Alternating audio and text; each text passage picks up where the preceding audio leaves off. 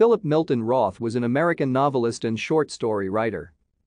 Roth's fiction, often set in his birthplace of Newark, New Jersey, is known for its intensely autobiographical character, for philosophically and formally blurring the distinction between reality and fiction, for its sensual, ingenious style and for its provocative explorations of American identity. He first gained attention with the 1959 novella Goodbye, Columbus. The collection so titled received the U.S. National Book Award for Fiction. He became one of the most awarded American writers of his generation.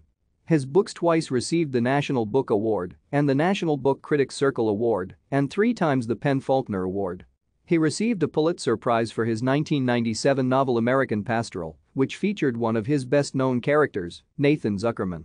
The Human Stain, another Zuckerman novel, was awarded the United Kingdom's W. H. Smith Literary Award for the Best Book of the Year.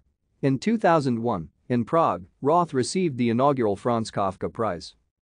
Philip Roth was born in Newark, New Jersey, on March 19, 1933, and grew up at 81 Summit Avenue in the Wequahic neighborhood.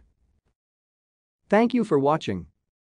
Like and subscribe if you would like to view more of our videos. Have a nice day.